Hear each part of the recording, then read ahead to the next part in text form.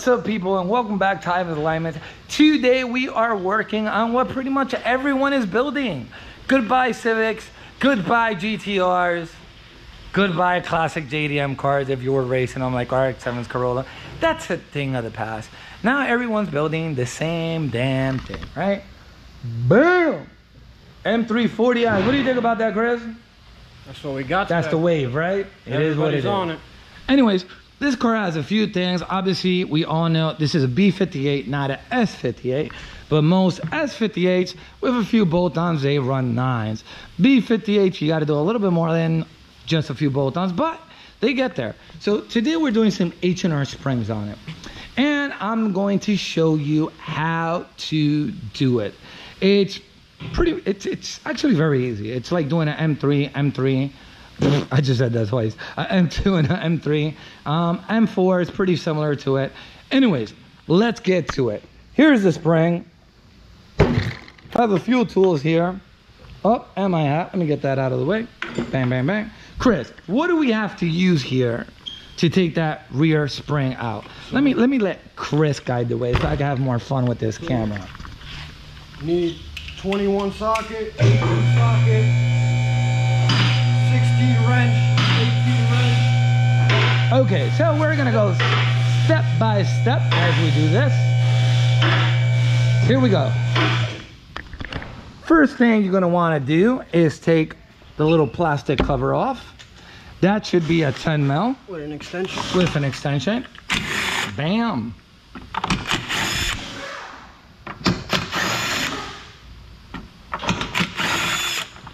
And just like that, we got the cover off, right? So you got 1, 2, 3, right? This one, you're just going to loosen it. And then you're gonna take these two out. This one should be, what size is this? 21, right, Chris? Yes, sir. That's a 21, and the other one looks like an 18. Is this an 18? Yep. Yep, 18, right? Take the 21 out, take the 18 out. You loosen the 21 over here, and this control arm is gonna drop. If you could put something under it to support it, great. I would highly suggest that. Does it have a lot of pressure? Nah, not really. But keep it safe, people. If you're doing this on the ground, very simple. Just put a jack stand on it. Put a jack stand under it, bring it down. If you're doing it in the air like us, use one of these jack stands. Again, 21, just loosen it. Good enough. 18 and 21, right? So it's an inverted Torx on this side. Oh, I forgot I got this. There we go. Inverted Torx, and then you have the 21 here. It's very, very simple, guys. You cannot mess that up, right? So we're gonna get this out. Once I loosen those, actually, Chris is gonna loosen it. We're using an air gun, so it's gonna be so much quicker. As you see, no pressure. Bolt came out with no problem. That's the 18. Now we're gonna go ahead and use the 21.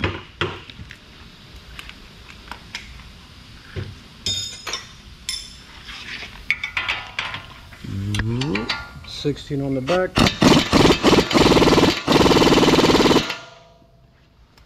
Well, that's a little hard.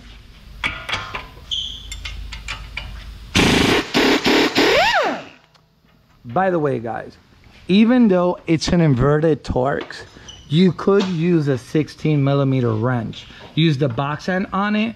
Don't use it to loosen it.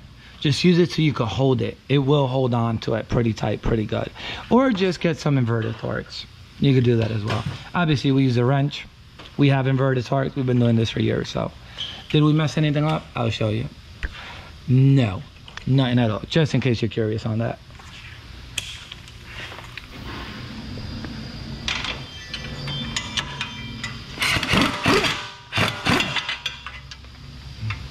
Now you could either pull and tug on the bolt, and it's gonna come out pretty easy because as you see, the knuckle moves. There's not really much pressure. Loosen, bring down the jack. Hold it a bit. If you don't want to hold it, you can let go of it, and what's gonna happen? That's gonna happen. It's gonna come right down. Obviously, there's 2 rubber isolators we put, right? There's one on the bottom. Hold on. There you go. This one on the bottom. This one goes on the bottom. Do not forget, it does go on the bottom. Here you go. And then you have the one on the top. Do not forget, it goes on the top, right? And this is what it's gonna look like. Up in there and up in here. Now, this is for the right side, people. When you're doing the left side, it is the same process, but you have a sensor here. You see the sensor? You can go 2 ways about it. You could grab it here, take it out from here. I'm pretty sure it's 10. Can't even remember anymore. Or you could take it out from these little plastic clips, just squeeze them with some pliers, push it up, and you get the whole thing out. Do not forget, guys. If you do forget, you're gonna break it. Or you could take it off the 10 mil up here. Let me show. Yep, right there. 10 mil. You could do that as well. So that's easy. Obviously, we already did this side, so I'll show you what's gonna look like. Nice and blue, beautiful. And this is what this side is gonna look like with the insulators and everything on, people. And oh damn, let me turn this light off. And just like that, guys, it's how you're going to do the rear. How long did it take us with a few tools? I kid you not, bro. I could bang that back out in 15 minutes. You could too. You could too. So we're gonna finish that off, torque everything up. If you need torque specs, I am gonna put it down in the description. And if I forget, which I shouldn't forget, just look them up, right? But make sure you torque everything under a load. Under a load, people. Torque everything under a load. If you don't torque it under a load, you're gonna mess up the bushings. You're not gonna get the perfect height. Again, I'm gonna go ahead and put this together and I'll be right back. All right, guys. So now we're gonna go to the front, right? The front, a little more complicated because it's all-wheel drive. It's not two-wheel drive. I'm gonna show you a few little tricks to this. Well, maybe not a few, maybe one. Anyways, first thing you wanna do, sway bar link. 16 millimeter. Sap it out, bang, bang, bang, out. Second one you wanna take off is the one on the shock, right? This is also 16 on one side, but 18 on the other, right? Once you got that loose, this little bracket here is gonna come out. I'm gonna show you that right now. Chris, take that out. I'm gonna have Chris work in here. Damn, Chris's cut is fresh as hell, bro. Look at that. My man got the waves. Yo, Johnny, what do you think about the waves, Johnny? Fresh. Fresh, right? My man. Damn. If you work here at Ivan's Alignments, you gotta look fresh, Johnny. It's just mandatory. Look at me. I stay fresh. Look, my boys, they all stay fresh. We stay fresh, yo. That's why Chris stay fresh, bro. I'm telling you.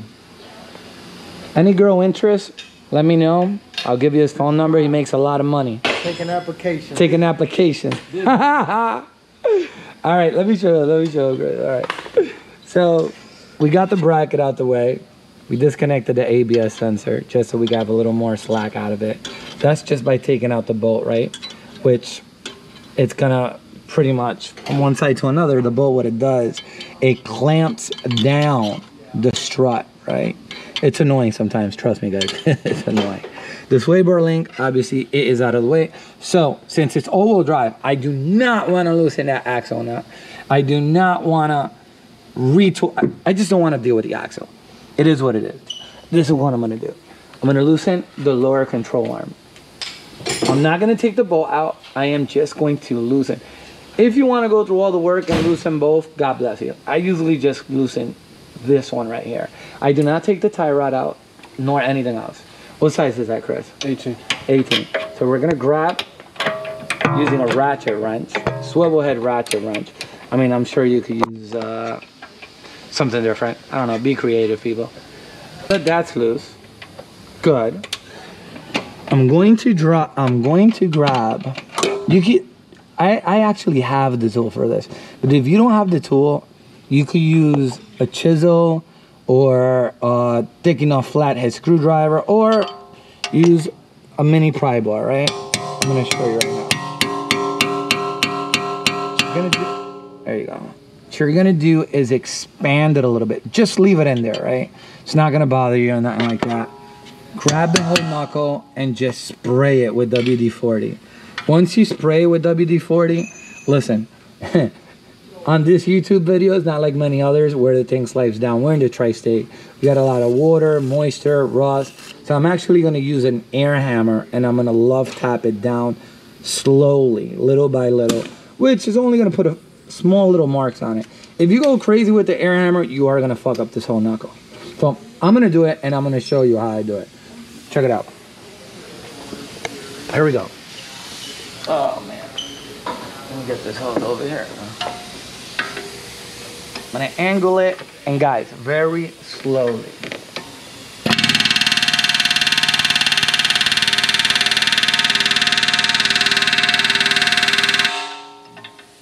I'm going to move it to the other side.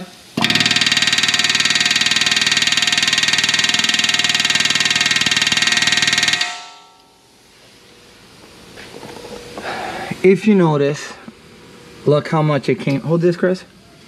How much it came down, and look at the marks. Very minor, right? Very minor. That's what you want to do. Very minor marks on it. You don't want it to look all beat up, like, no. And obviously, your little pry bar is going to fall off. Guess what? You got to get it back in there. Hit it again until you get the whole knuckle out, guys.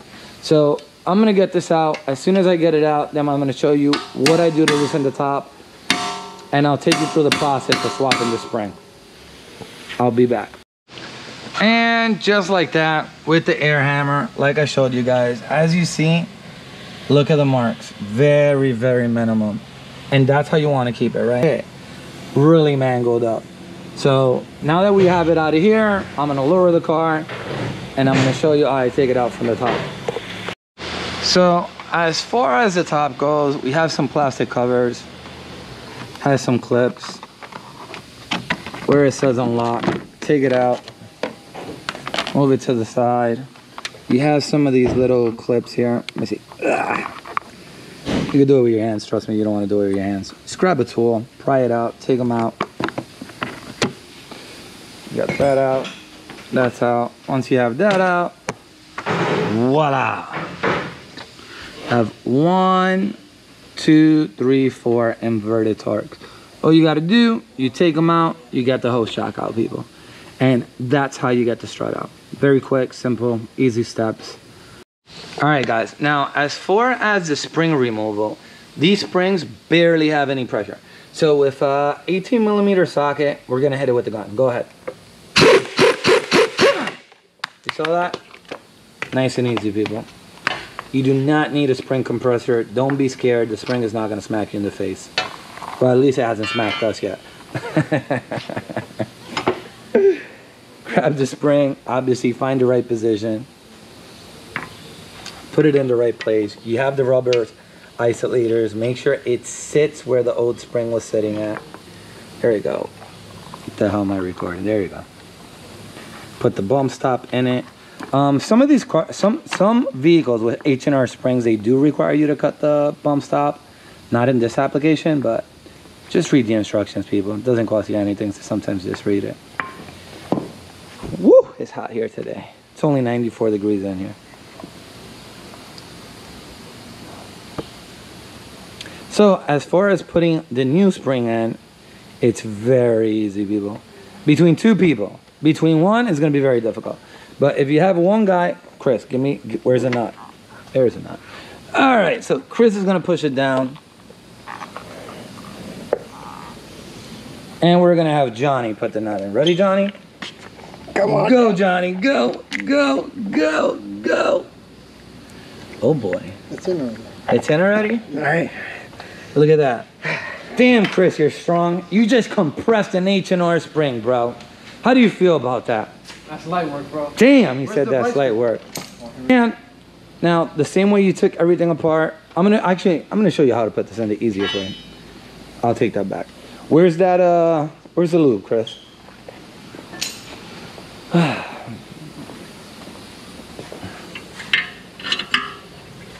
gonna show you how easy you can get this on. Grab the strut, anti-seize it. You could use red grease, whatever you want to use. Just grease it up, or just hit it with WD-40. Spray the life out of it.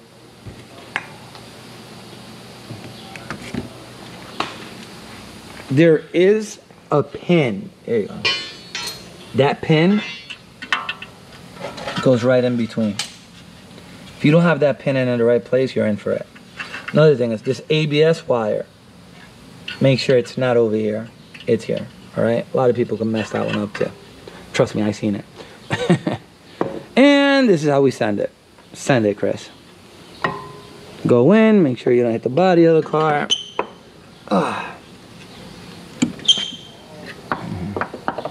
You always want to get first the bottom in.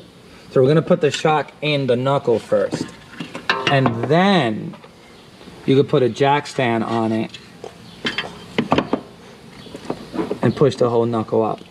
That to me is the easiest way so far. So once you have it there, you're going to move it around.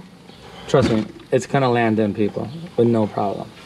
And then you put a jack stand on it, push it up, you get your 4 bolts in, and you're all set. And once you have all that done, don't forget your lower control arms are loose. So either you could tighten them up on the alignment rack, torque them to spec, or put a load on the suspension and then tighten them up. All right, guys, hope this video helps you guys out. It's the best I could do. It's freaking hot and we're aligning cars like crazy over here. I'm gonna try to keep making content for you guys out there. Any questions, just DM me at Ivan's Alignments. I'll answer them, I'll help you.